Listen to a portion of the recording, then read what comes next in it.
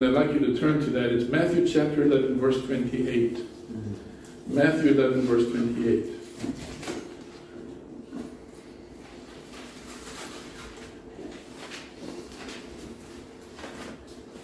Sometimes when we go through adversity, we feel like we're alone in it, and that's where despair comes along.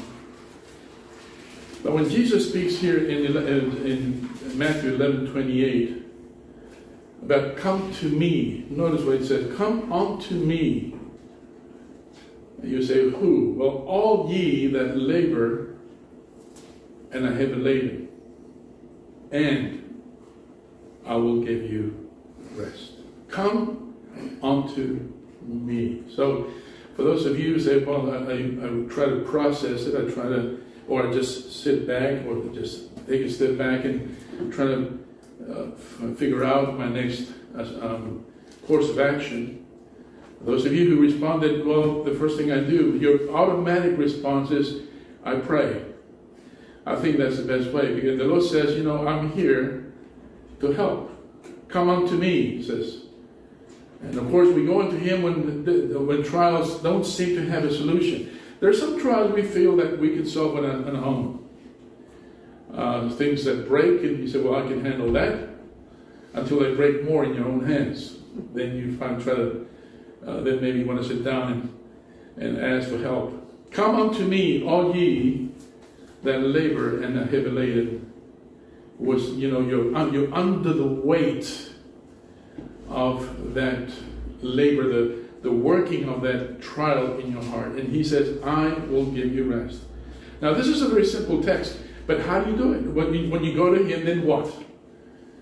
When you deal with adversity, how do you deal with this? Now, it's interesting when you ask people about how they deal with adversity, they say, well, I pray. And they ask them, why do you pray? It says that God will remove it. Well, did you ever think that maybe God put that trial there so that He can develop us in our character, in our dependence on Him? In an awakening? I found this story many years ago, and it's stuck to my heart. Let me share it with you. It was a story. Basically, this is a true story. Years ago, a woman with a little boy was riding in a stagecoach. Remember, Tim, when you used to ride in those? Yeah. Since my brother Clay's not here, I have to pick up somebody. Stagecoach in western Montana. I don't know if you've ever been there. I've never been there, but when you watch videos, the landscape just goes on and on. It's endless. And in winter, it probably has the hardest, most difficult weather in the winter. Well, this is a story. It says, the weather was so bitter cold, and in spite of all the driver could do to protect her, he saw that the mother was becoming unconscious from the cold. So he stopped the coach, took the baby, and wrapping it warmly, put it under the seat, and then seized the mother by the arm, and dragging her out upon the ground, drove away, leaving her on the road. Good idea. How many of you would say that's the best course of action? How many of you would say, what was that coach driver thinking about? What kind of method is this in order to help this situation? Well, as she saw him drive away, she ran after him and crying piteously for her baby. When he felt sure that she was warm again, he allowed her to overtake the coach and resume her place by her baby. He could not, when you hear a story like this, you say, how would that woman be thankful to that coach driver? He was actually saving her life. And by saving her life, he was saving her baby's life. So it wasn't like, well, let me warm you up. It's like you need to move. You need to do something. You need to get out of this dormant state and move the members of your body to come back so your blood would start warming up. So instead of screaming to the how do you say stagecoach? She thanked thanked him. She realized what he was. It was very difficult for this man to do something like that. But he did this understanding that it was probably the only thing he could do in that situation. Do you think the Lord might do that to us sometimes? Where he sees that, we're just going dormant, we're just we're dying away, and he needs to bring something drastic in order to wake us up, get us moving again, get us back on our feet, get the blood flowing in our veins. Sometimes I think, especially in the days in which we live, we can become very spiritually dormant, and the Lord might bring adversity, trials, and we think, what do I do? And we try to rationalize, we try to find a strategy where we try to put a solution to it, when all the time the Lord just wants us to go to Him and say, Lord, help me understand what you're trying to do. We have several passages in Scripture that can help us understand this, that teaches us why the Lord sometimes allows even devastating trials come into our life. I remember, for example, Job 14:1, it says, man that is born of woman is a few days and full of trouble. Thank you very much, Lord. Or Job chapter 5, verse 7, yet man is born unto trouble, and the sparks fly upward. You find even Jesus speaking about that in John chapter 16, verse 33, where it says, these things I have spoken unto you, that in me you might have peace. In this world you should have tribulation. But, I'm sure glad for that but there, but be of good cheer. Smile, you're not alone. He said, I have overcome the world. So you have burdens, you have troubles, you have trials, you have difficulties, and when they come, I normally get phone calls when these things happen in the church. Things are going okay, nobody remembers the call, but things, when they go south, Pastor, please, I need help. It might be financial help because they made bad decisions. Maybe it's a marital trouble that they're going through, or problems with their kids. Maybe the problems can be of all kinds, and they expect, of course, the pastor to have a magical solution. And I always have to be humble about this. I say, all I can do is listen and turn you over to the Lord, because He's the one that has the solution. I looked up this man called Felix Neff. He was a theologian, a philanthropist, and he also was a military man in his youth, in the younger years. He lived in the 18th century, and he said something that, in one phrase, I think puts it all together. It says, a Christian without affliction is like a soldier only on parade. We don't like to wear our suits on parade. I did that when I was in the military service, and you like everybody looking to you like you're a hero. But when you're in the battle line, you never had to do that. But things don't look the same way. How do we respond to adversity? I've titled this message, How to Handle What's Handling You. And that is to recognize sometimes what's really going on in your life and how you are to deal with it. Again, many Christians simply pray like Paul was praying when he tried to remove the thorn in his flesh. Lord, remove this. I can do better without this. I can serve you much better without this. And the Lord said, no. He prayed again, and the Lord responded the same way. 3 times the Lord said no. He says, I have something better for you. I'm going to leave it with you. And I'm going to be your sufficiency throughout your life. I have 3 points for you. What do you do when adversity comes? What's handling you? Well, listen, first of all, take your burdens to the right place. It's good to have a mentor.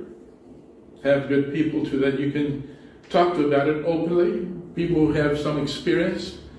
That's very important. But I hope you find that God is should be the first one. So take your burdens to the first place. The second thing, Transfer your burdens to the right person. The Lord said, come to me and I will lighten up your burden. Sometimes He might say, well, I'm going to leave it with you, but I'm going to stay with you. I'm going to carry it with you. So transfer your burdens to the right person, and then trust your burdens to the right provisions. And I'll explain what I mean by that. So let's have a word of prayer and ask the Lord to bless us. It's not going to be a long message. It's going to be short in each point. But I hope you take note of this, because you never know. Maybe as soon as you walk out of this building, maybe as soon as I walk out of this building, something might just break. You know, I've been praising the Lord this summer, because last summer we had over 6 or 7 breakages in the church. And this year it's all been wonderful. No breakages. We've been repairing many things. The church is looking wonderful. Everything's dry. That for me is a blessing in itself. And then we have air conditioning. If you don't appreciate that, I'm going to have you listen from the outside the window. You know, when you have all these things coming up, and they're all coming up at the same time, that's when you say, I'm drowning, I don't know what to do. Then your first response will probably be a carnal response. You should have seen me when I had the last leak here. I think it was the sink, somebody had left it running. And of course the water was, and I thought, I'm going to call the administrator, I'm going to really go right now. And it wasn't the administrator's fault, it wasn't the community, it was our fault. One of the members of the church simply forgot to close the tap. And that brought a lot of trouble. But my first response is that, Sami, there you are again. That old enemy inside of you is responding, blaming people. Let's pray. Dear Heavenly Father, we need you this afternoon. We need you to help us process this verse that you gave us in Matthew chapter 11. It's such a simple verse. Come unto me. It means, first of all, that we need to trust you. It means also that you have control. And maybe it also means that you might not want to remove the problem, but want to remain in there so that we can count on walking closer to you. There's many ways, Lord, many reasons why you can bring adversity, why you can allow adversity, trials and tribulations to come our way. And I pray, Lord, as we go through this message, we will learn how to process difficulty. As I said before, we might be doing one really nice, well, we might be doing very well right now, but who knows what's going to happen tomorrow.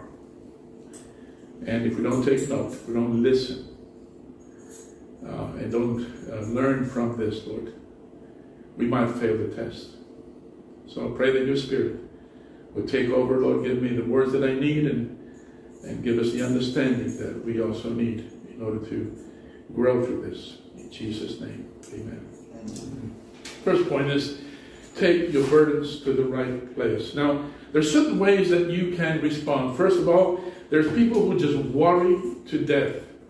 And since I want to put every one of these points under the same letter, I put fleeting won't help you. Did you notice that people here, at least here in the Costa del Sol, when they have problems, they just want to book a cruise somewhere. They just want to get away. I noticed that in Christmas, it's becoming more common for people to just avoid Christmas and just get a cruise and go away for 2-3 weeks, because it just brings them many old bad memories. They just want to run away from the situation. Most people take their burdens here to this area we call Worry City, and we worry ourselves sick. It's interesting how Paul deals with this in Philippians chapter 4:6. It says, "Be careful for nothing." If Clay would be here, he likes to play tricks on us. It says, what does nothing mean? I think when the Lord said be careful for nothing, it means nothing, zero. Be careful. Don't be worrying yourself about everything, but in everything. So those of you who responded, the first thing I do, I go to the Lord. I try to speak it out to Him. I try to process it and give it to Him, and then ask Him to help me deal with it. He says, be careful for nothing, but in everything, by power, and notice now, you don't just leave it there. It says, and supplication with thanksgiving. The problem is not disappeared yet. You still have reasons to worry, but instead of worrying, you thank the Lord. Amen. Thank you very much, Pastor. Let your request be known unto God. Thanksgiving. How about responding with thanksgiving? How many of you have responded, be honest about it, when a trial comes and it hits you really hard, you say, I don't know what's going on, but Lord, I thank you. I don't know where this is going, but it's going to break me, but I still thank you because I trust you with it. By saying, don't worry about it, but pray about it, and be thankful about it. It says, make sure you bring it all to Him. Be sure to bring it all to Him. In John chapter 14:1, it says, let not your heart be troubled. You believe in God, believe also in me. If you remember the story with Martha and Mary, back in Luke chapter 10, who was the one that worried herself sick, trying to make sure that everything was, perfectly in its place, that Jesus Christ was being treated like the Lord He was. One of the two sisters sat by the Lord's seat, and Jesus talked to Martha. He says, Martha, you were so worried, you were so concerned about everything, when at this moment, what you should be doing is sitting with your sister, listening to what I have to say, because later on you're going to need it. Read the story. So people respond by worrying away, fleeting, running away from the situation, like you can leave the problem behind. You know what happens after the cruise? You still have the problem, but then you have your credit card in red numbers. When you say, well, no, I wouldn't do that. I have friends. Some of you responded, I try to go to those people that I trust. But sometimes they can't help you. They can only give you advice. The problem's still there. So friends might not be able to help you. Job can tell us a lot about friends. When he came with all the problems, what did he do? He told them, this is what he told them in Job 13:4. It says, but you are forgers of lies, you are of all physicians of no value.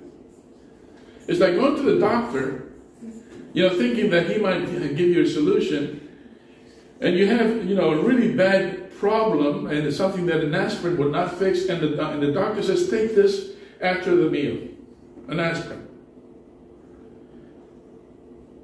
When Job opened up to his friends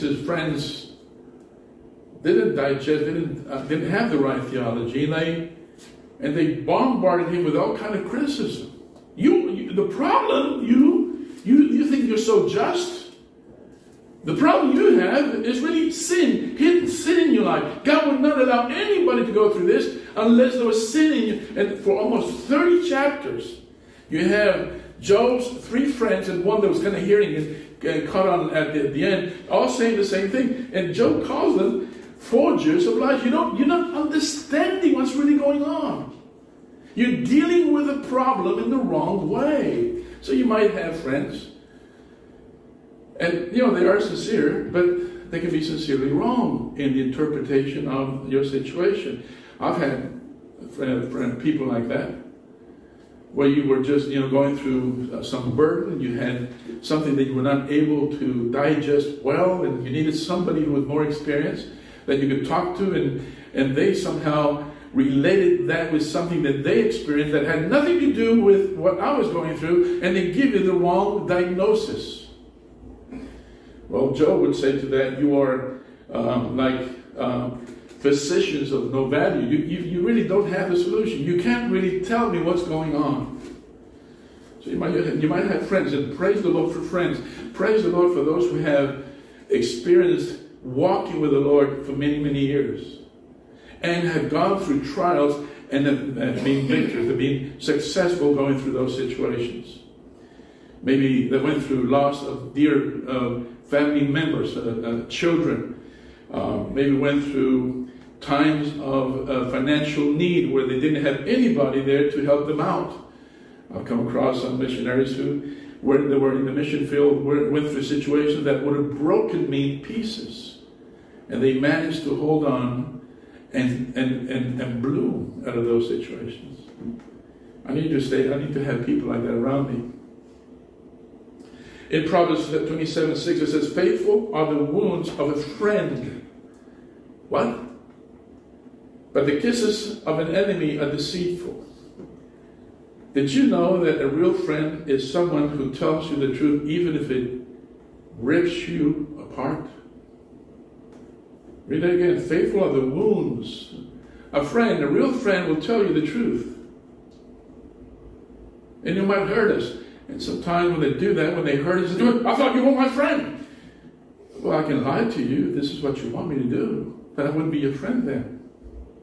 A real friend tells you the truth, even if it hurts you. And we need to be ready for that. Also, fleeting won't help you. Friends might not be able to help you. How about fleeing won't help you? You want to run away. You worry. You got your friends, but now you just want to run away. I have an interesting story from a woman called Patricia Christie. She fled to Florida to avoid Hurricane Andrew. You remember that one? 1992? Hurricane Andrew. I know what I'm going to do. I'm used to hurricanes. I'm not going to go through this one. So she took a plane, the first plane to Hawaii, and arrived there just when Typhoon Iniki hit. I'll run away from the problem, only to run into one that's probably even more severe. And then you have the one fighting. Fighting won't help you either. A lot of people try to live in denial, and they fight. They try to blame others for things that are happening to them. Fighting against what the Lord brings might be very dangerous. So I think it's interesting that we understand, first of all, the nature of this problem, and we try to understand what the Lord is trying to do. With Brother Eddie, we just received a wonderful letter from Brother Eddie. I posted it on the WhatsApp. And I remember talking to him many times when he was still with us, and I said, what do you do when you have trials? I said, I pray my heart out. When I get sick, I said, stay in bed, and all I do is pray, confessing the sins that I never committed, just in case. I said, what do you do? Why do you do? I said, because I don't know where the problem is. I don't know why I'm in the situation I'm in. It might be something that's internal. Instead of fighting back against something, I need to understand if I'm producing the problem. So fighting won't help you either. Especially fighting against God. The Lord brings trials into our life only to expose the carnal nature, the sinful nature that we tend to behave. You know who's going to help you? The Father will help you. In Matthew 11:28 it says, come unto me, who? All who labor and are heavy laden. The Lord throws an open door to us, an open door really to His throne. It's not just any place. Come unto me, to the throne of grace. The place where God would say, son, how can I help you? I'm ready to help you. I'm ready to, but most of all, He tries to help us understand where we need to be. Because we might not be walking the right way with the Lord. He invites us to come with our needs to Him. In Hebrews chapter 4:16 it says, let us therefore come boldly unto the throne of grace, that we may obtain mercy and find grace to help in time of need. Come boldly. Don't shy away. Don't run away from the Lord. When maybe if you found that it's sin that's causing the problem, don't delay it. Come to the Lord as soon as you can, as soon as possible. Sometimes I preach on this subject, and people just kind of leave it without noticing that they have a problem. You can sense that they have a problem, a sinful behavior, and instead of dealing with it right there, they just move on, hoping that it won't create any more problems. There's a very tender verse in Luke chapter 12, verse 32, where the Lord says, fear not, little flock. For it is your Father's good pleasure to give you the kingdom. It's the first expression, the first sentence, fear not, little flock. Just think of that for a moment. He's looking, He's the the creator of the universe, looking at us. One of the problems that I had before I was saved, I thought the Lord was far, far away. If it did exist, it was very impersonal. When I got to know the Lord as my personal Savior, I understood that I was very special to Him. It took me a while to process that I'm special to Him, that He really loves me. You know, sometimes it can take years to understand that. I had a missionary, you remember Brother Bob Semeski came years ago, a missionary from Ireland. I received a letter. He was a missionary for over 50 years. Tremendous theologian. I could sit under his teaching for hours. He had such wisdom. But he came about 20-some years after we met. He says, Sami, I've just realized one thing. I'm so excited. The Lord loves me. I said, it's only taken you 40 years to understand that. He says, I always knew it, but I had a problem dealing with it in a personal way. Of course, if you understood his background, you know that his father never did love him and always pushed him away. And that had an effect on him. And when he finally understood that God loved him with tender love, his whole character changed. So here in Luke chapter 12:32 it says, fear not, my little flock, for it is your Father's good pleasure. It is my pleasure to help you, to give you the kingdom. And then in Psalm 23, how many of you know Psalm 23 by memory? What a psalm. The Lord is my shepherd, I shall not want. What do you mean by I shall not want? That with Him, that's all I need. He covers every situation, every need that I have. I shall not want. He maketh me lie down in green pastures. It's talking about me. He leadeth me beside still waters. He restoreth my soul.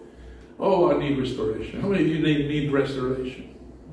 I need the Lord to restore me every day. He leadeth me in the paths of righteousness for His name's sake. Yea, though I walk through the valley of shadow of death, that's your trials, I will fear no evil. Why? Because thou art with me. Thy rod and thy staff, they comfort me. Thou preparest a table before me. Lord, you have, what I need. And what do I do with the enemies? He'll take care of them, he says.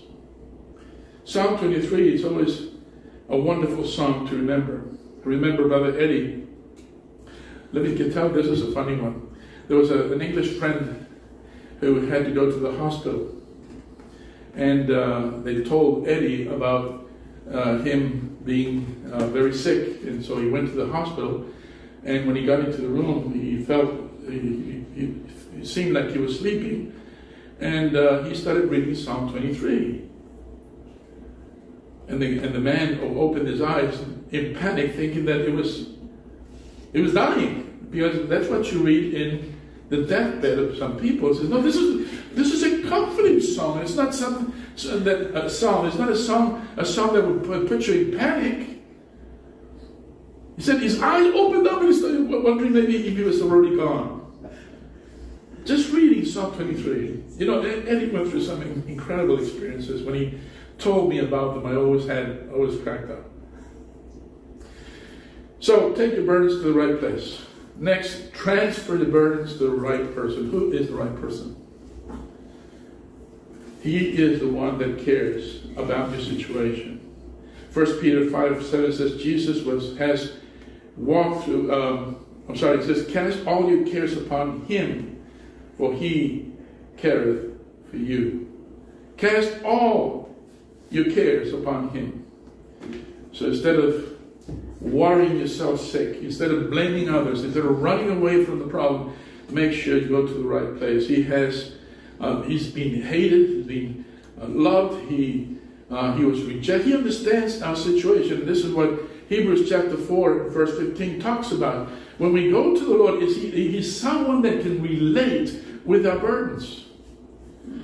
In Hebrews 4:15 it says, for we have not a high priest which cannot be touched with the feelings of our infirmities. He understands.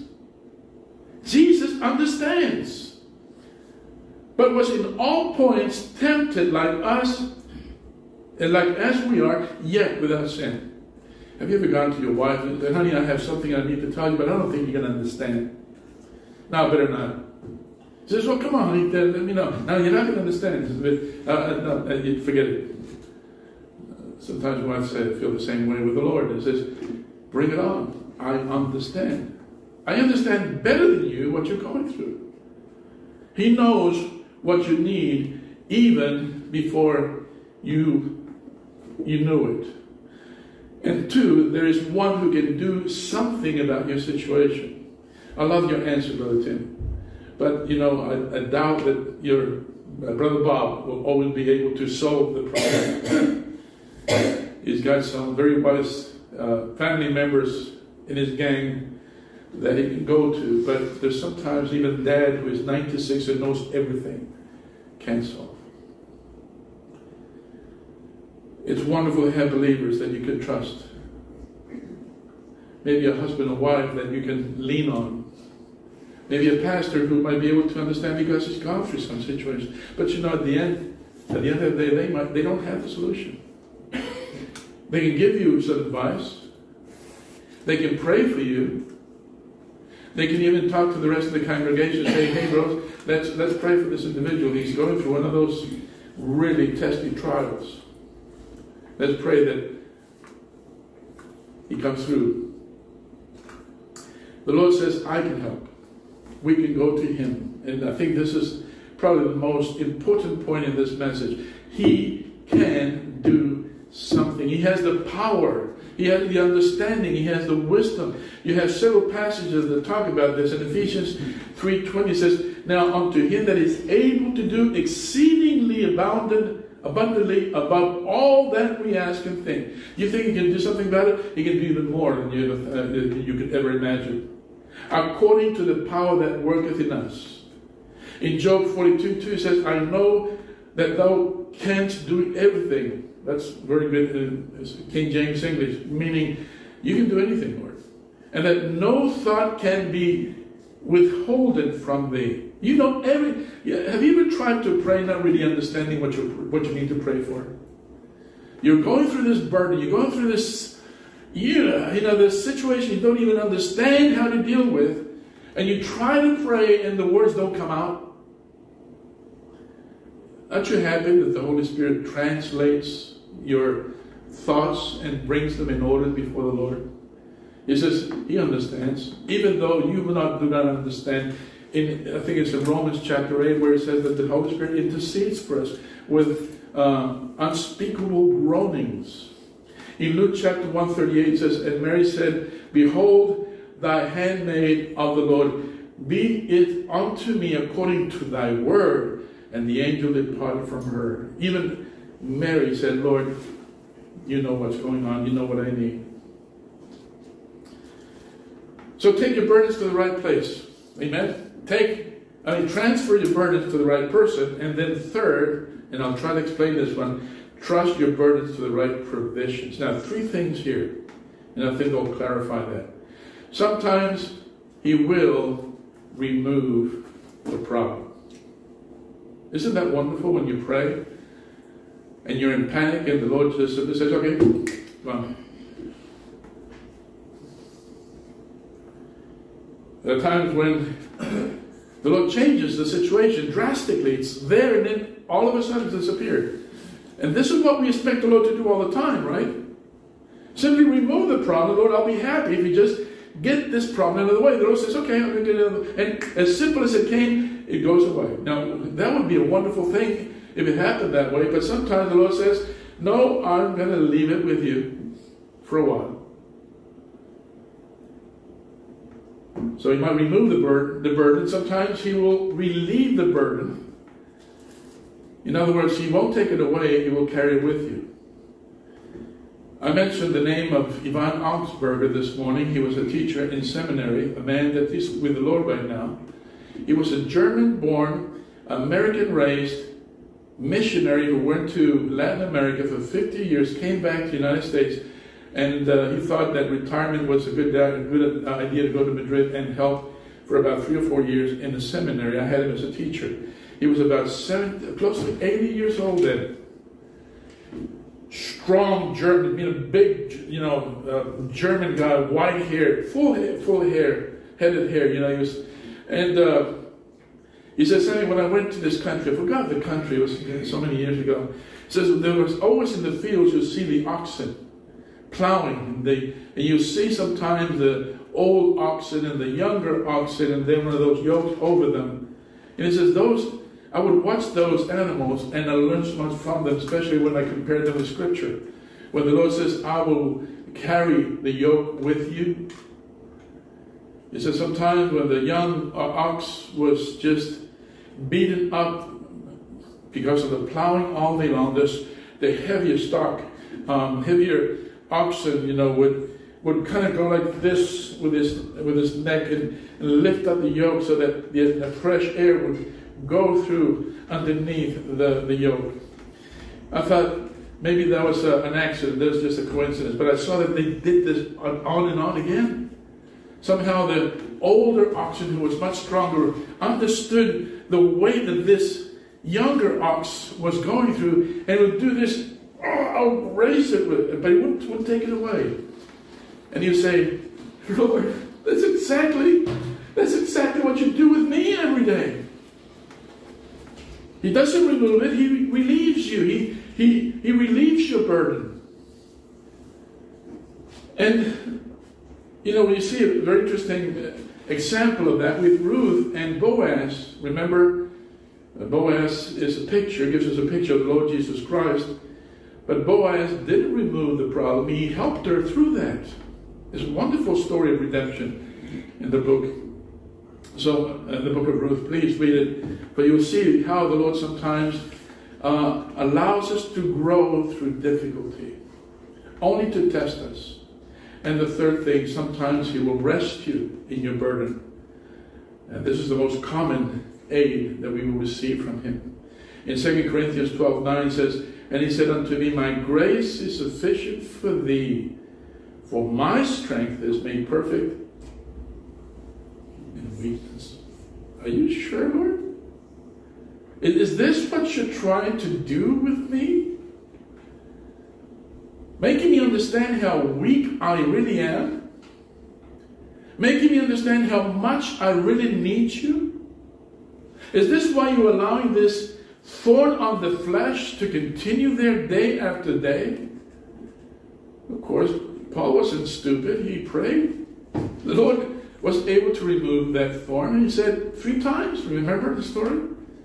I prayed 3 times and the Lord said this, my grace is sufficient for you. This is what you really need. Lord, what I really need is for you to remove this situation or carry it with me. And the Lord says, no, you can carry it on your own. But I'm going to be with you every step of the way. And He does this only to change us. You can rest in His yoke. You can ask for the Holy Spirit to give you strength, to comfort you, to give you peace. And if you're going through trial right now, the Lord has not removed it, even after a long time of praying, maybe He's wanting you to learn to rest on Him. He doesn't want to remove your problem. Doesn't even want to carry it with you. But He wants to give you rest. I don't know about you, but this helps me a lot. It prepares me for the next trial. Let me just give you a few more verses and I'll close. Romans 8:28, very famous, very well-known verse. And we know that all things work together for good to them that love the Lord, to them who are called according to His purpose. All things. How many of you believe that? All things work together for good? What about Philippians 4:19? But my God shall supply all your needs according to His riches and glory by Jesus Christ. Of course, this is in a context. It's not that He'll provide everything, Lord is provided. No, He says, are you following through? Are you giving for missions? Are you giving so that for the advancement of the gospel? Yes, then don't worry about your needs. God will take care of them. That's the context. Did you know that God has many names? You go in the Old Testament, you'll find many different names. One that we like most is Jehovah Jireh. Am I pronouncing that correctly, Brother Tim? What does it mean? My Lord provides. But you know we have a better name than that. Father. Dig that. Father which art in heaven. Dig that even more. You can call the Lord, the Almighty Sovereign God, Abba, Father. That changes everything. Of course He is the God that can provide. Of course He's the Almighty One that can do anything. But can you have a relationship with that one? But when we call Him Father, it changes everything. Remember my kids, when they were going through trials, I would melt when they come, Daddy, they call me Daddy. My son, who's 43 years, Gabriel, he still calls me Daddy. And I like it. But I think he wants to keep it that way because he understands that I am his dad. That will never change. He's my little boy. He's my 43-year-old little boy. And Adrian, 2 years younger. They can always call. And I can always relate. No matter how many times they failed me, how many times they sinned, they did the wrong things, they can always call me and say, Dad, I need you. I need your help. Those wonderful Old Testament names are great, but I think the one that beats them all is Dad, Heavenly Father. So what do you do when trials come? How do you handle those things that seem to be handling you now, that have control over your reactions? Let me just go through the 3 points again. Have you taken your burdens to the right place? Fleeting or worry won't help you. Friends might not be able to help you. Fleeing, running away won't help you. Fighting back might not be the answer. But Dad, Father, thus, He will help you. Then have you transfer your burdens to the right person. He's the one that cares and can help in the situation. Remember that He can respond in different ways. He can remove your burden. Amen to that. But sometimes He decides to not remove it, and He wants to relieve you. He wants to give you, wants to carry it with you. That's only so that we can learn to have a close relationship with Him. Dependency. And then He'll just leave them there and give us the rest that we need in order to keep on with it. I don't know about you, but this helped me understand, where I'm supposed to be with the Lord. And it helps me at least have a scope so that next time something happens, I can kind of go through it. Is it going to help me to run away? I know what I'm doing, but it's book a holiday in Arroyo somewhere. I need to get away. I'm so fed up. I'll need to leave this behind. You know what? You go wherever you go, it goes with you.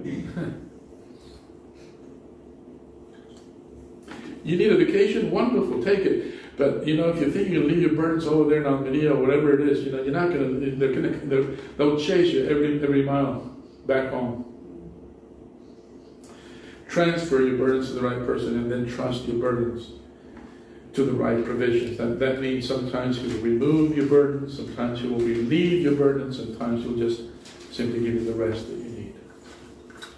How do you handle what's handling you? Well, there it is. The Lord has the answer, and I hope we can apply it. Let's all stand and we'll return.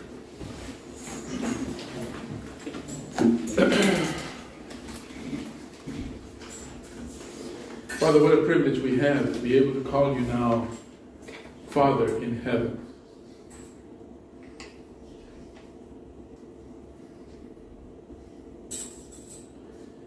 It's hard to conceive, it's hard to understand someone who is so mighty, so out there that we can't hardly understand that He can reach out down to us and say, I want to be your Father. And the way that happens is through the new birth. I'm so thankful, Lord, 43 years ago, I came to know You as my Heavenly Father. And of course, all those other titles we see in the Old Testament are true. But the one that seems to ring in my ear most is the one we just mentioned now. Abba, Father, Daddy. How can we have a relationship with you so close to be able to call you Dad, Father? How can we respond to trials in a better way than to come to you, Lord, and to kind of cuddle up to your side and say, Lord, I don't know what's going on. The situation I'm going through seems to want to destroy me, destroy everything I've worked for. I don't really understand. I've tried everything in the book, everything that I've been recommended, but the problem's still there. And I don't know what to do. Well, Lord, we can come to you.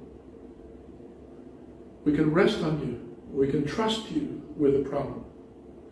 Whatever you're trying to do in our life, I pray that our response will be the correct one. It's not always remove the problem. And sometimes, as we saw this afternoon, you might not want to relieve. You might not want to kind of ease up the problem. But you want to create a dependency on you. You want us to rest on you. And what that means, Lord, is that we need to trust you with whatever the situation we're going through. Air it out, bring it to you, talk to you about it. Thank you, even thank you for it.